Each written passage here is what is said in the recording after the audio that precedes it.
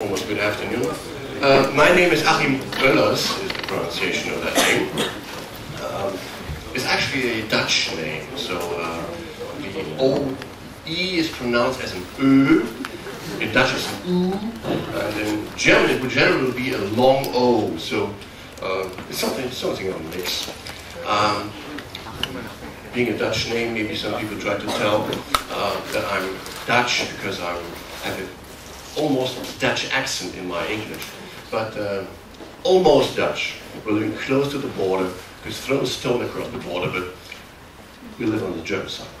Okay, so much for me. I think Clemens is already known to you, so maybe the company you're telling is known to you. I don't have to tell you anything about that. Clemens already indicated the topic of my talk, edges, the outer surface of a service. We stick to the term service, maybe problematic or not. But what we're pointing out is services are almost always considered as being something that is behind some web service, or maybe the web service itself. And what we try to point out is that it's definitely not the case, that there are many ways to talk to a service, and that the service is completely independent from what is actually a web service or his UI, his outer face to the world. We'll talk about message protocols and channels.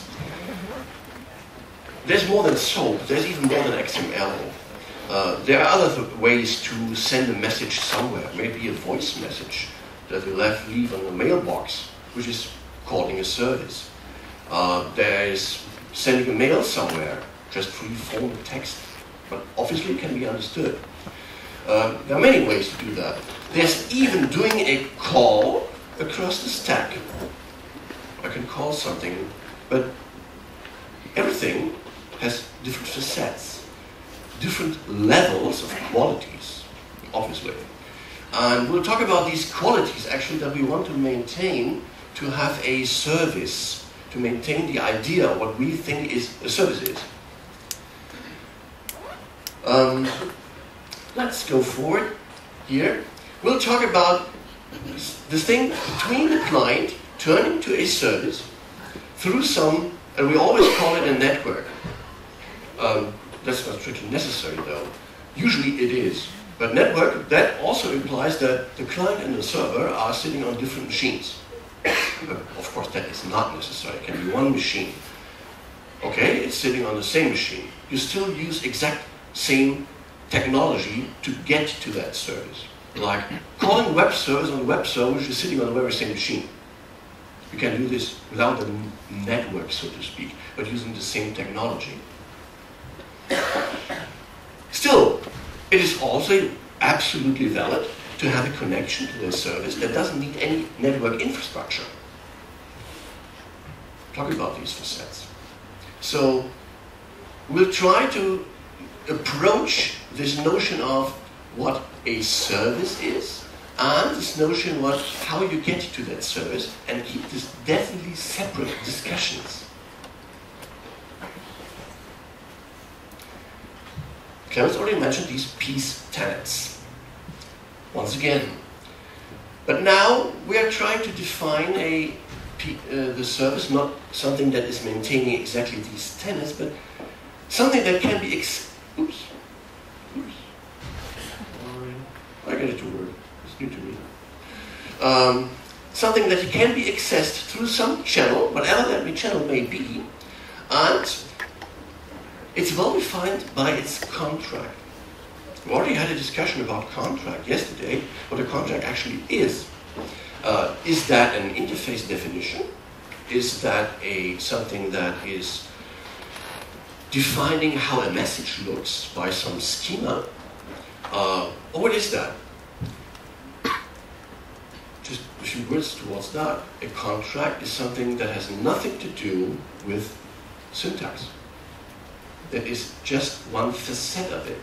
That is the enforceable part.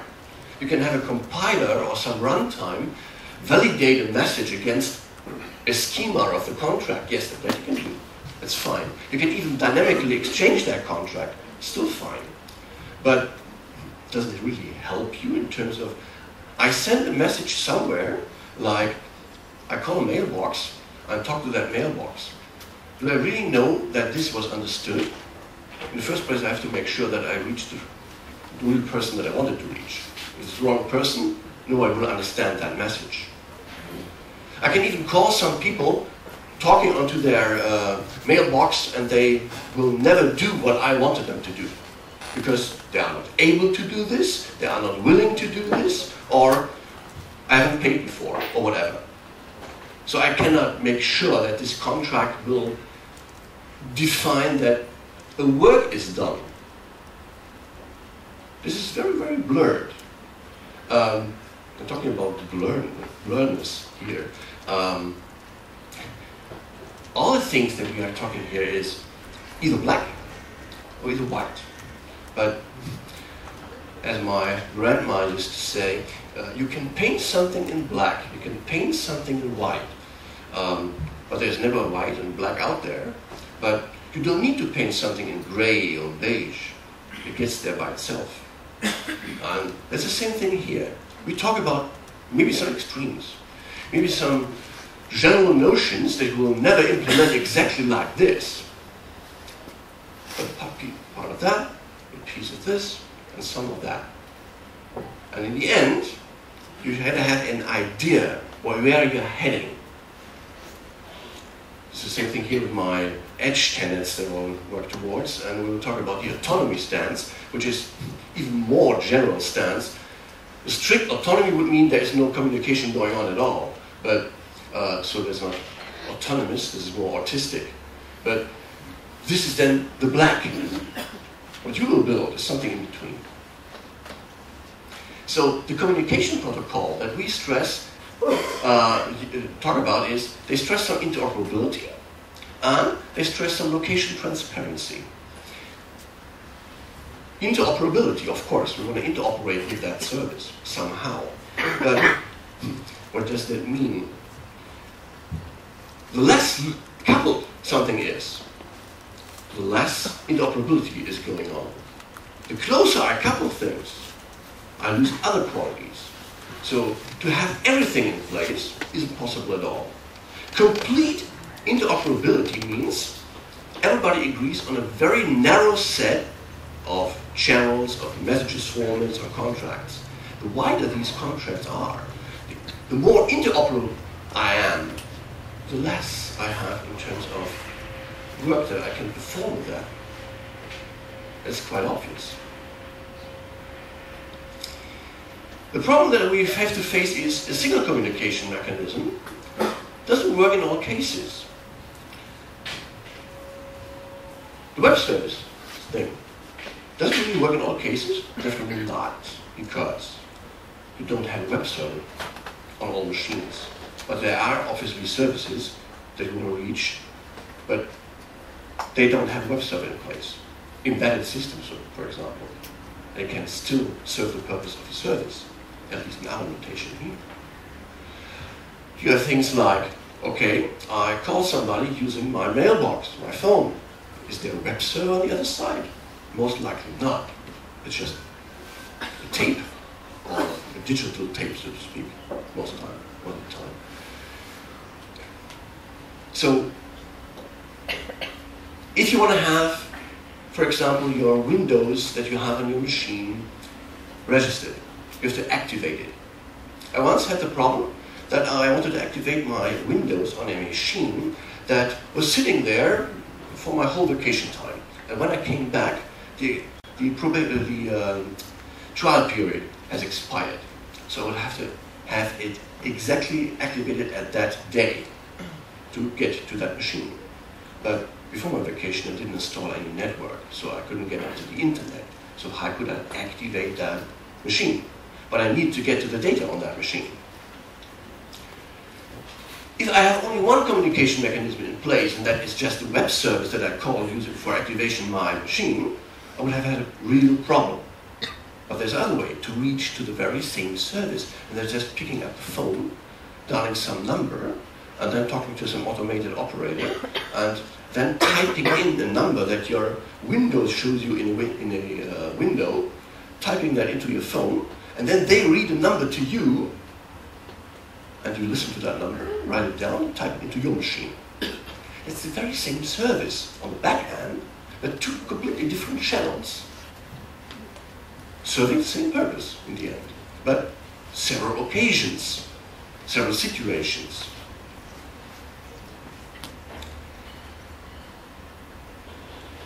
I think the rest I already mentioned here. The interoperability itself is the quality of messages that I send and the communication protocol. Does the other side understand the messages that I send? What is the notion of message at all? Is that really something that I package together and then throw over the wire, completely unconnected? That's usually what we understand for a message. But talking about a call across the stack, is that really something message related? Physically? Definitely not. Logically? Maybe. Addressing. We talk about addressing in a very expanded way here. And addressing, is that really necessary for messages when we talk about the message itself? Maybe.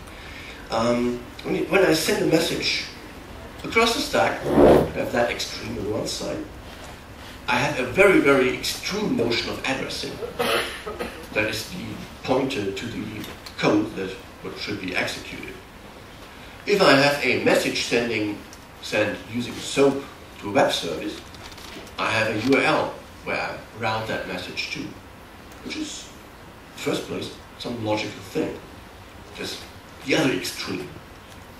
And we have everything in between for all these message channels that I'll show you in a minute.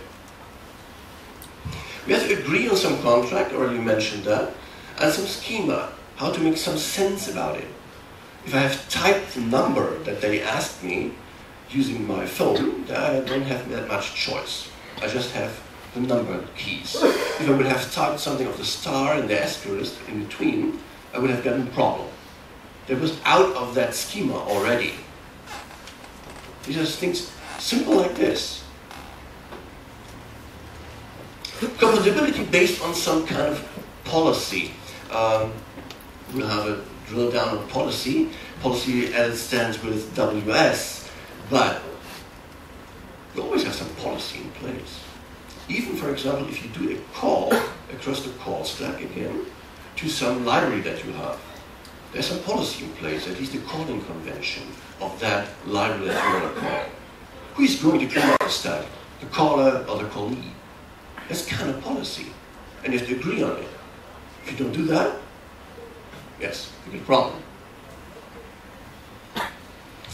Location transparency, quality of the communication protocol itself.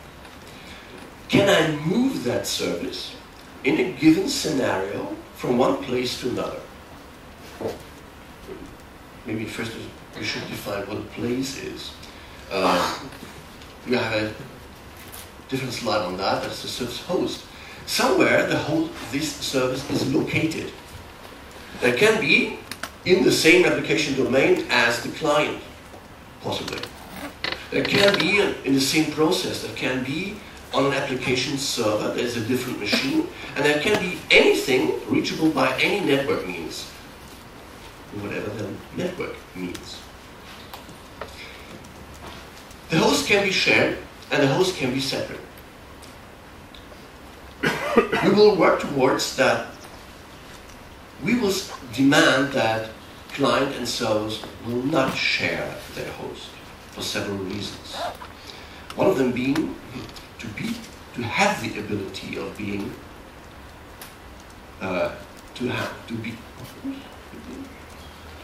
to be location transparent.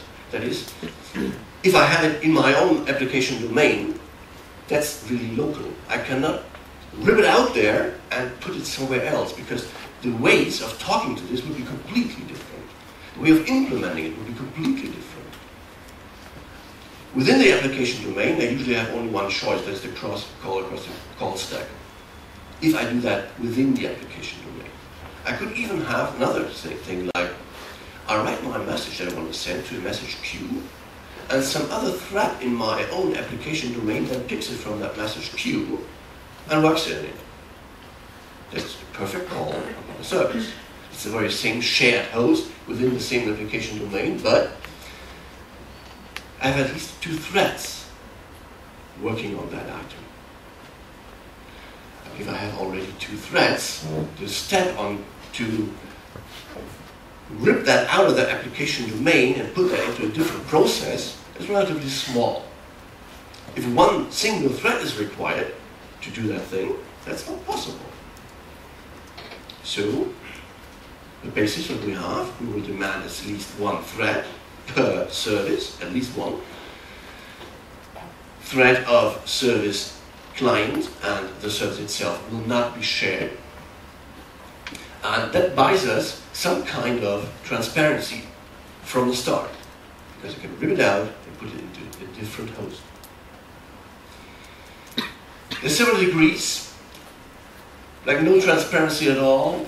That is, it has to be on a certain memory address, and that is fixed, that is linked, that is built into at link time or even at compile time, which would be contradictory to what we said before. I can have complete transparency, which is definitely not really true. There's some notion of where that thing is I gotta have, but I have. Can be moved from one place to another, from one service, from one server to another server, to a different server farm. I don't care about it. Clemens already mentioned this notion of explicit of boundaries, and this is where this comes into place.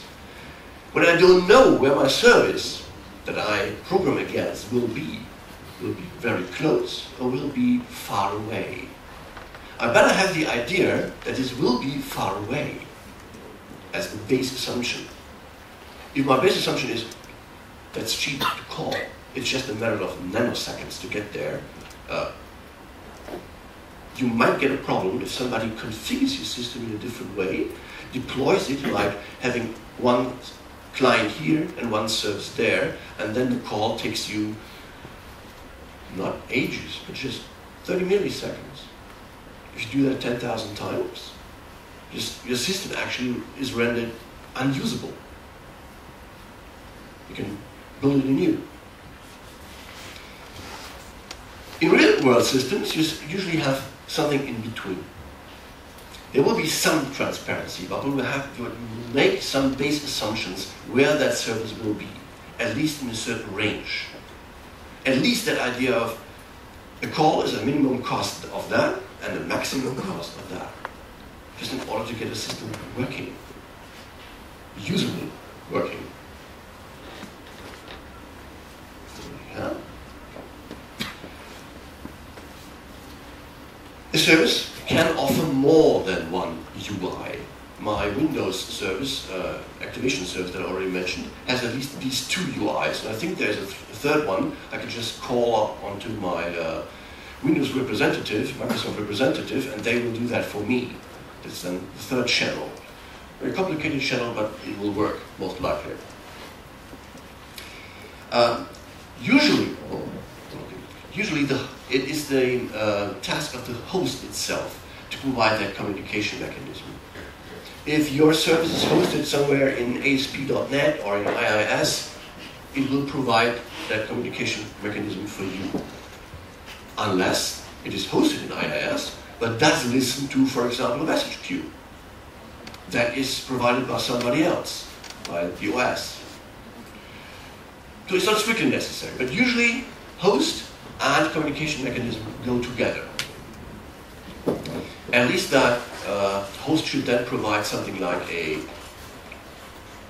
message queue listener, or you have to build that into your system itself.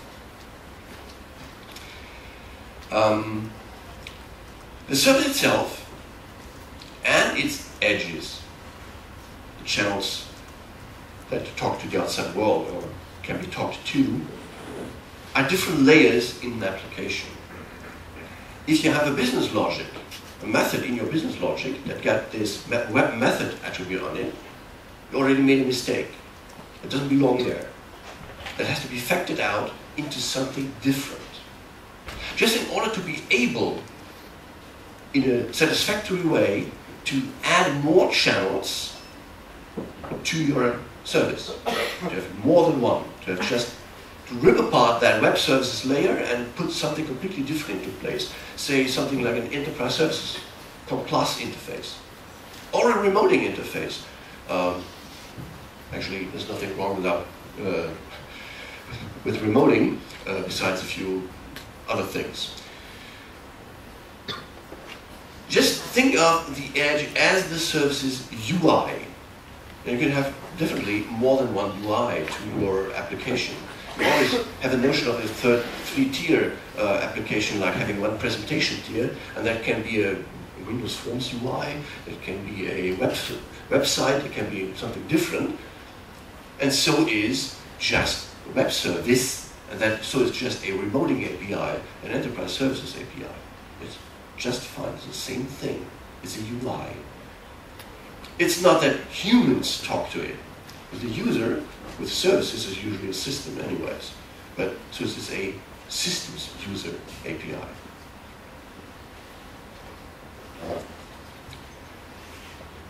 We'll get to that services should act independently. Like, I give you a task to do and you will work on that task as you like, as you think is appropriate. I will not want to wait for this result, because services, talking about the granularity of services, are usually longer term things, not necessarily 2 weeks, but that's also in the system actually, to the service. And but it's not something that you really want to wait for to be finished and do nothing else. So work in a more asynchronous pattern, not synchronously. When I applied for with a public authority for buildings for an extension of our roof, a house we're building, there's a very simple task to do at the end. That is just putting a stamp on some papers, and that's basically it, because that's not a big deal. Just build an extension to the roof. Nevertheless, it takes you 3 months to get that stamp. If I file for that permission to extend my roof, I can wait in the lobby of that public authority for 6 weeks or 3 months to get an answer. You will never do that. If I send a message to somebody from that notion, I put that into some mailbox maybe, but I will not stand at that mailbox waiting for the answer to arrive. I will go home and have lunch or whatever. That's how I would use external services. Building internal mechanisms, also asynchronously, might help, just in order to have things laid out in a very common way, to have it always in the same way, to think about talking to somebody. It's not strictly necessary to have that with internal services. With external services, you should always think this is an asynchronous thing. If the call can take 30 milliseconds, 30 milliseconds is ages for a computer. You can calculate a word formula in 30 milliseconds. Well, maybe not, but it adds up.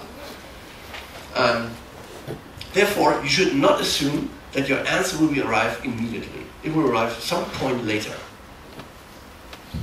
That leads us to that we will not have a system which is single-threaded, even if it is laid out as a single application domain application. To have at least a thread of our own that can then act independently on things. The problem that we have here is that we don't have any system, any language around, at least currently, and widely available, that supports us with that. Building multi-threaded applications in C# is hard to get it right. Absolutely. There are research projects, mainly in the C++ area, that actually support you with building multi-threaded applications where actually every method call is something asynchronous. We end up there. But if you get the thinking right, that's easier. You don't have any support by the framework. That's the downside of it.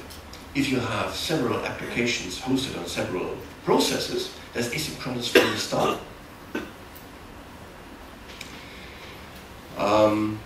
Yeah, and going forward, requirement of location transparency even requires that we at least have a process per service. So consider a system being distributed, even if you distribute only one machine.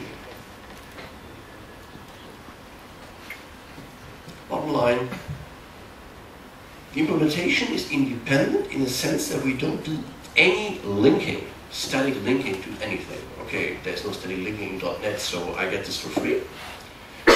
This is not what I mean here. I mean that these are really independent implementations. This is the client, this is the service. And they don't share anything. They don't share code. They don't share application domain. They don't share anything. They just share their contracts and schemas and notions of data or messages. That's what they share. That's all.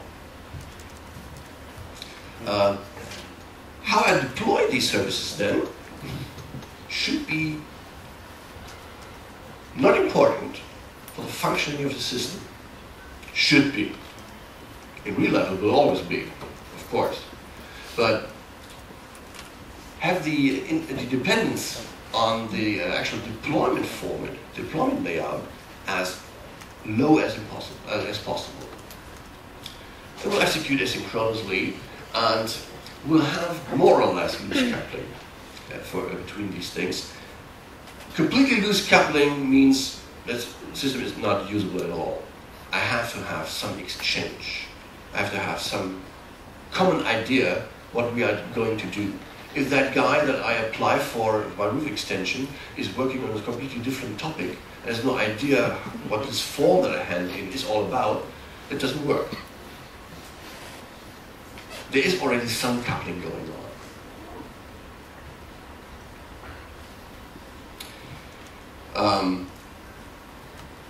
Working towards loosely coupling is that we actually, acquiring knowledge of the service while remain independent of it. The best thing that I do here is I do this dynamically. I don't do this actually at compile time. The best thing would be I do this at runtime, like I call upon the service, and then we exchange all the knowledge at that time, and then we agree on, yes, we can work together or not. That would be loosely coupled. But, as you know, you never build a system like that. You never did, you never will. Because you will exchange that idea of contract, that idea of schema already at compile time, just in order to make sense of the messages that you receive. Because you have to code against it somehow. And that's where you lose the first part of your loosely coupledness. I think the rest I already mentioned, or we will mention in different places. So, are we really dependent on SOAP? This was meant to be an acronym for something completely different, but somehow it turns out that there's an incidence that it's actually the Service-Oriented Architecture Protocol. So I already found people who would understand it like this. It's just, yes. But the guy who actually came up with that idea wasn't that ingenious. It's nothing to do with that. I have to point that. Which protocol we actually use depends on the thing that we want to accomplish. And we can go away from this SOAP notion and do something completely different, and still may even be more better off when we talk about services, to be even more loosely coupled, for example. The approach that I want to talk about is later then. Okay, we will have it later. The point here is that we don't have this request-response pattern. I should rearrange these slides. That doesn't make sense. So I will go first.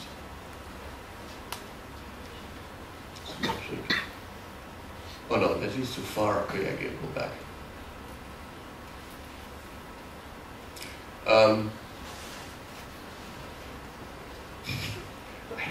I hate animated slide. It's not my slide though. We'll never do this. User governance in terms of request response doesn't mean that, or that does mean is, if I call upon somebody, I wait for response, of course. I wouldn't do that, I wouldn't wait for anything coming back to me. That can be asynchronously. That is, I send you a message, and I will wait for an answer on some different channel, maybe on the same channel. But my understanding is, message will come back later. Okay, that's one thing that you can do. That's fine. But in our scenarios that you usually have, that means response will come back later, but not necessarily from that site where I send my message to. You often have the case that you want somebody to do something for you, but this somebody isn't actually the real address for that task. You should turn to somebody else, but that service provides another additional service for you, and that is, he will route that request to somebody else, and that somebody else will then turn back to you on the other's behalf. This is what this slide is about. I can do a request response, that's simple, that's understood. I can do a request, and that is then forwarded to somebody else, and I will get a response from somewhere, from this third party. This couldn't be done if I would do a closely coupled call, for example, across the call stack.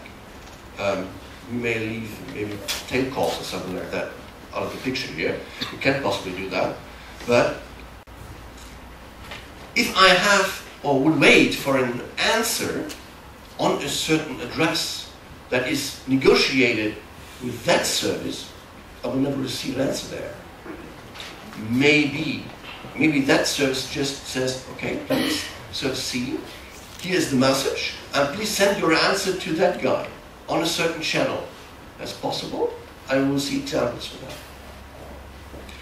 But it doesn't mean that there is really the same channel. It can well be that this one here actually is sending a SOAP message to that service B, which is then forwarding that request, maybe even using SOAP, so using something completely different, to service C, and that will just call me back. We may take that literally. That is, send me a mail message, send me whatever, something completely different, unrelated to that what I really sent here. And I have to figure out that these two things are actually related, that this response is related to that request. A difficult task to do, but that makes my things very flexible.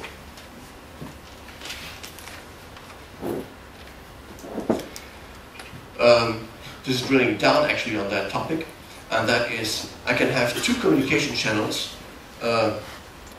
which is asynchronous in the first place, in the sense that I send a message and wait for an answer, but I can wait for an answer on a completely different channel. Keep that in mind, that this is very important, which means that one channel is definitely here not enough. In most cases, it's not enough. So this slide is actually then indicating several possibilities how to talk, for example, to a service. There is SOAP over HTTP, the web services model, or standard model of web services. That's fine. It's still in the picture. But there's, for example, things like decom. There's things like reloading.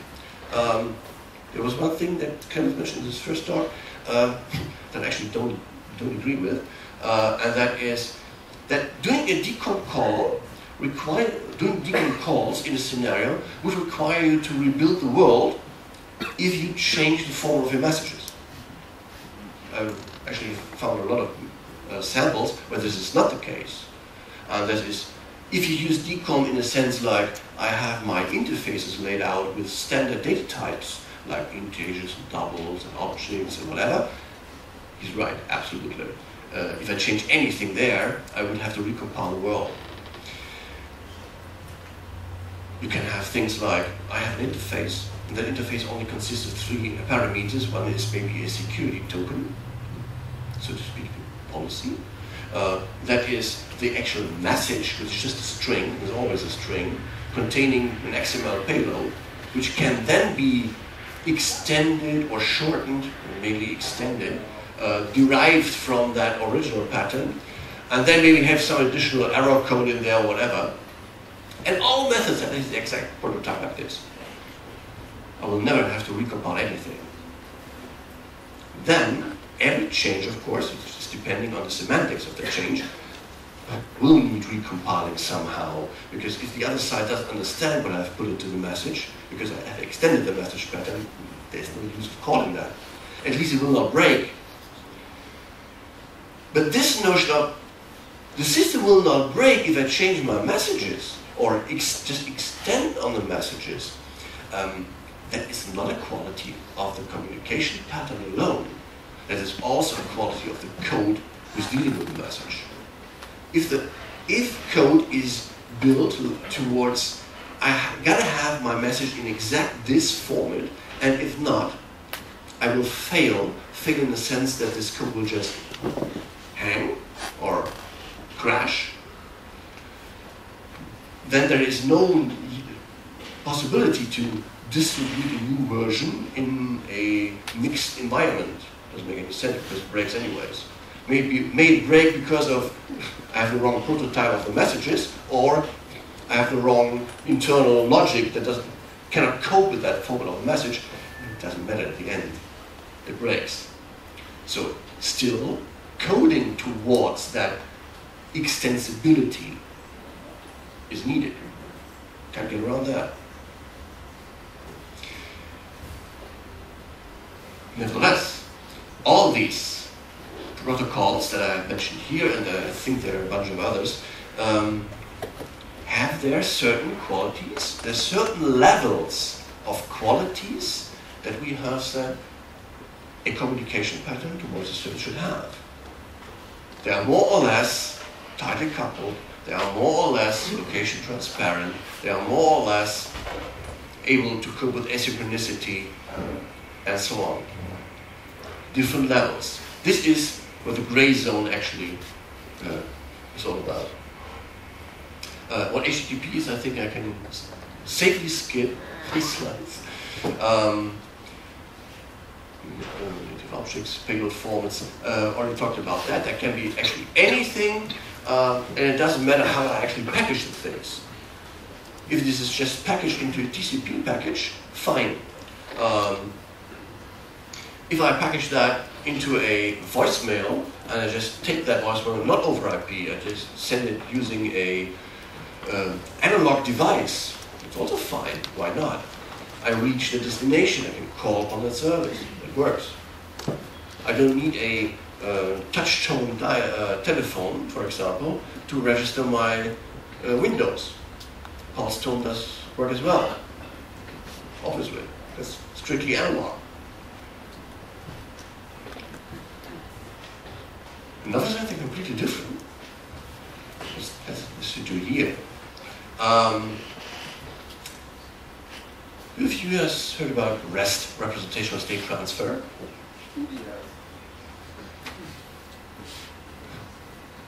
I suppose. Can I assume the rest hasn't heard about that? Nothing? They're using it every day, but they haven't. Yes. It's just a formalization of a pattern that you really use every day. Maybe not every day, but a lot of the times. And that is, for example, if you go to some website and you get a response from that website, and then on that website you find, now I'm interested in that topic, and you drill down on that topic, you have already used REST. That's what it's all about. It's just formalization of a very common pattern. Here we have a hypothetically, feedback website that we have on our for our Tornado Camp workshop series. And that is a thing, you can register there, and then you can add feedback there. Register you can, feedback is not there. It's just a website where you can drill down on things like the agenda, the prerequisites of the course, and so on, all that stuff. And that is really an HTML page. That's just fine. In the end, it isn't strictly necessary that this is an HTML page. Here, there's a real resource being an HTML page. And you reference that using that URL. And then what you get back is a representation of that resource. Yes? The resource is, and that's something that's important, the resource is the Tornado Camp workshop itself. And the representation of that workshop is the HTML page. Right, yes. Understood, everybody? Was it loud enough? Repeat it. Yes. Okay. What you said is, okay, what you actually type here is maybe an HTML page, is maybe something different, something logical, so to speak. And what you know and learn about is first of all, some logical resource, and that is the Tornado Camp. That is this workshop.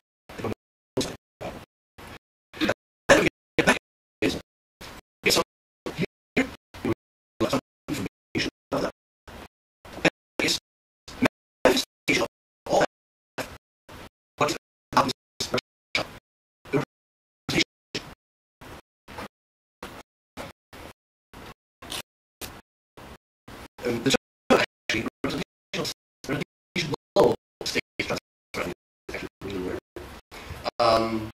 that is the state of representation is then moved from one state into another. So we've done transfer state in the sense that I transfer the state now from here to there. No, I have this logical state of that representation of this resource, which is the workshop. And the first representation that I get is just a list like this, and maybe some sum ups. And then I want to know more about this. Still, I'm dealing with the same resource, now with a different angle, different view, and I get a different representation for these facts. That maybe then just a part of that whole picture, that may be just a different format. Doesn't matter in the end. What comes down will be most likely something embedded in HTML pages in order to represent it into your browser. That's not strictly necessary though. It can become completely different. I can use the very same pattern in completely different scenarios where there's no web browser around. And then there will be no HTML pages. The pattern which is underneath is I have this logical resource that is just a website URL to qualify the execs, and then the logical parts begin, and that is .NET 2.0 because the workshop for .NET, and that's advanced Tornado Camp, which is then the better one for the more advanced people already know something about it. I'm not advertising all that here because that wouldn't make much sense to fly away from here to Germany, where else. Okay, so you get that representation, and then this representation puts then the client into some state. That is the state for the representation. And then I move from that state into another one by just referencing, drill down on other resources, logical resources. That is, I will use that very same thing and say, okay, I will have the .NET 2.0 advanced / agenda resource. I'm only interested in that, and then I get this agenda resource. There's just representation, still the very same thing of the workshop, just a different part, a different way to represent it. So, very familiar slide, I think, for the ones that have already dealt with that.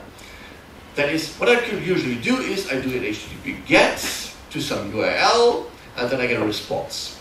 That might be an HTML page, that might be some XML doc. You can extend the pattern, of course, it will be something completely different.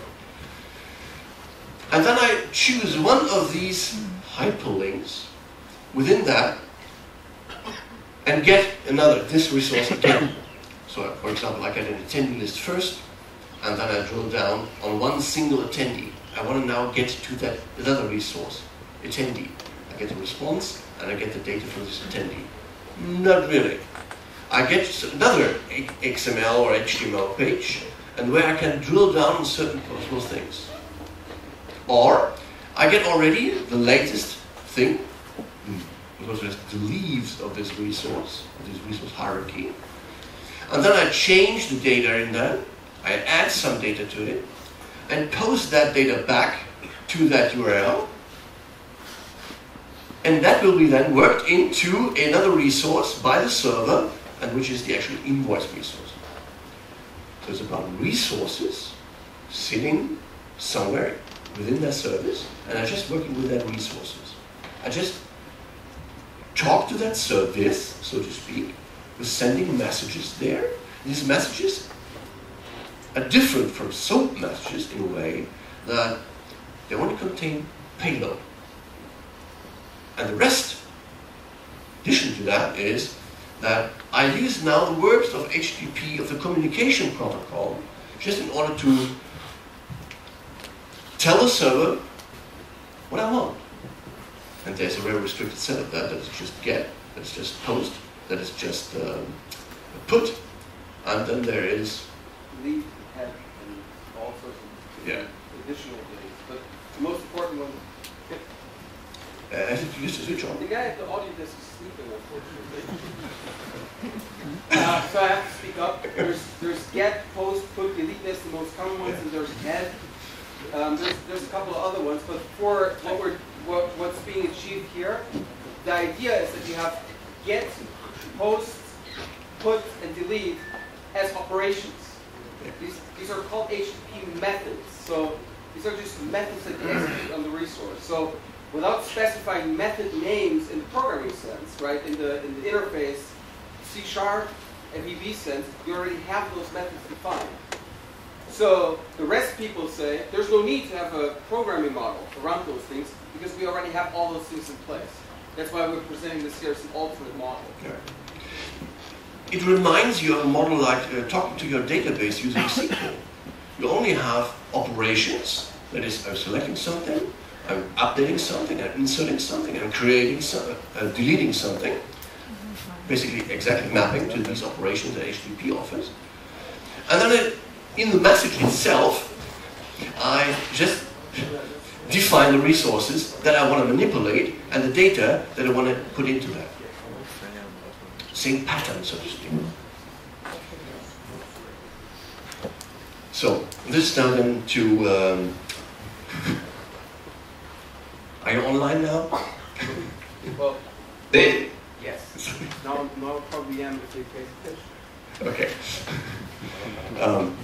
So this is in showing how that actually works. That is, the first thing that I asked for was this page, Tornado Camp, TornadoCamp.net, .NET 2.0 attendees, and this is the response that I get back here. And this is just an XML, piece of XML. And I can now use these attendee hyperlinks that are in there to drill down upon this. So this, we will never have a resource, a page on that website which has exactly that address. There is no physical page behind that. This is just something logical. There will be some filter in that web service which has intercept that call and say, okay, attendee/1. That means I have to use that /1 as a key for getting now to the real data, getting all that data, forming transforming that then to a response that can be understood by that client. That's another XML version. I just pull all the data for attendee ID number 1 and fill in all that data that I can provide there, and then the client is happy again, was transferred from one state to another. in terms of speaking with resources. And we proceed from here. Differentiate between these logical and physical URLs. I've already pointed out why this is actually here. There is a mechanism that you can use, that you already use all the time, to accomplish all the things that you actually want. Is this now fulfilling all the other tenets that we, sub-tenets that we postulated, like, is this location transparent? Yes, most of the time, because I can just transpose that service from that physical server to another physical server and then talk to it using a different URL. That would work, yes. That is behind some web server, obviously, so it will be asynchronous, and all the other stuff which is in there. Is that really something completely different in the sense of how to call services? No, not at all. I just send a message somewhere. I just tell the service, here's the payload, and here's the operations. You please perform that payload. And then the server does something with it, and here's the response. It's just another way to deal with things. Nothing particularly new. And then you can have debates going on things like, what's the real difference between the things, whether to stick the work, what to do, the method, into a header, into a communication or application protocol like HTTP, or stick it into the message itself. From a logical standpoint, it doesn't make any difference. If you consider, here's a client and here's a service, and we factor out all the things which have to do with sending messages on one side and receiving messages from the other side, and have different layers in between that talk to each other using some communication channel whatsoever. This puppies here on that side, they talk to each other using usual object-oriented patterns. I just set some properties for my message and then have that message sent. On the other side, you make some sense out of that message and call upon other objects implementing that functionality. So I don't care what happens in between. But I should not care. If you have that factored out perfectly, you have your regular programming model on this side, your regular programming model on that side, and have everything in between be flexible. If you have this strict notion of, for example, this explicitness of boundaries, make sure that you always consider, I call upon a service being a very long-lasting transaction. Oh, I should have mentioned the word transactions, but we'll talk about that later. Submitting an invoice, that's how that works here. I think we can. We'll come back to that actually in the end. So, is SOAP over HTTP an edge, or can that be an edge? Definitely it is one, can be one. It's the web services, default what you always do. And it provides most of all these tenets that we have demanded in a more or less full way. More or less. The function called to in-process component on the other side, that's the white side, the black and white side, actually cannot be a service edge because it doesn't follow the notion of messages. It doesn't follow the notion of location transparency. It's not there at all. So that can't be something like a service call. Everything in between, or even beyond than doing so-calls, can be used as services, more or less.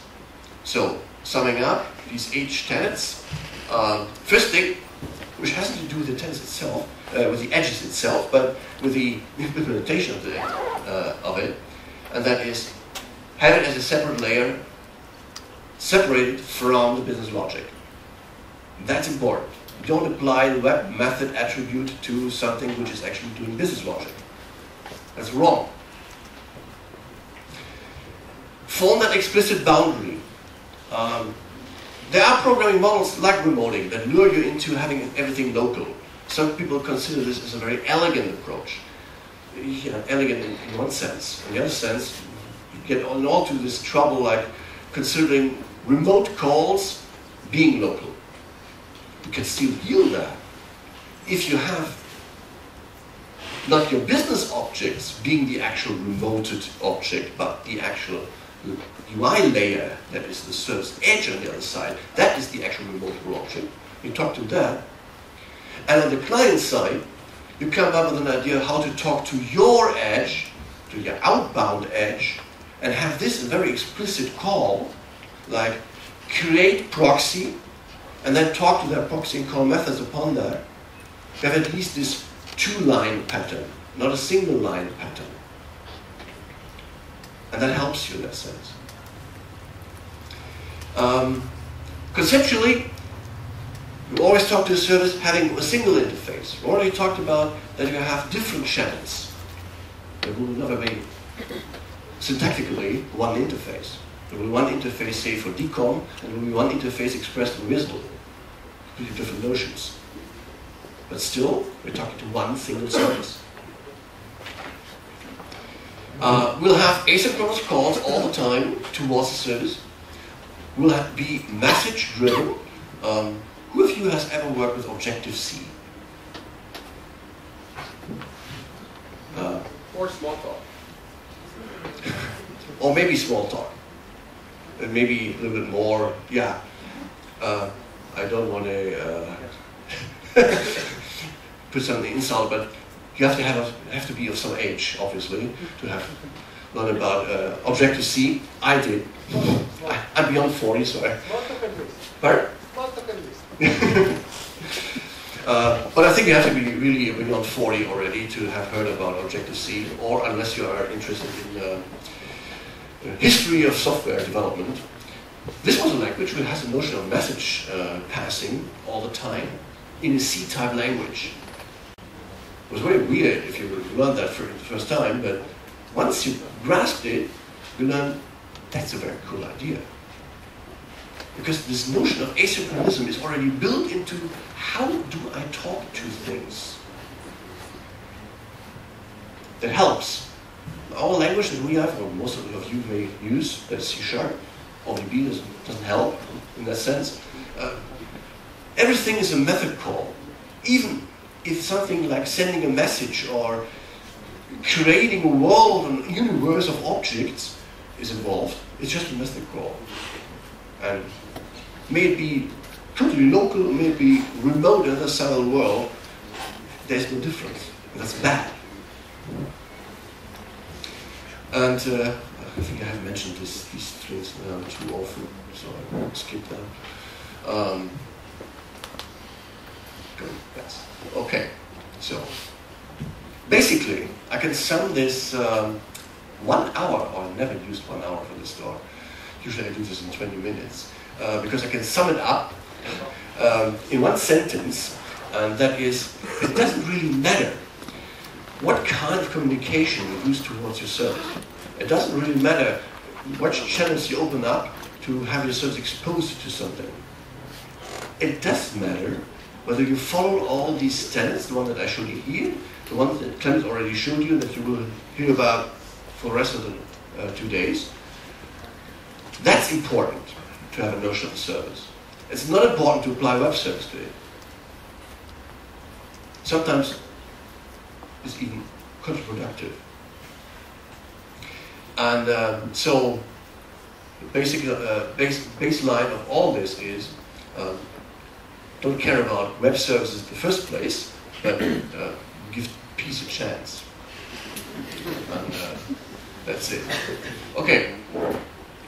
I don't know whether I'm really on time. It's 1 o'clock. Do we have time for questions? Sure, we have time. Okay. May I take some questions, if you have one? This talk is an hour fast. Really? It's so fun. Ah, okay. 12. 12, okay. Yeah, okay, then, yeah, thanks for your attention, but I will come back. We will have another 15 minutes break. Organization, Microsoft? Yes, yes. Yeah. 15 minutes now, and then lunch break after next one, right? Okay. Okay. All right, big break.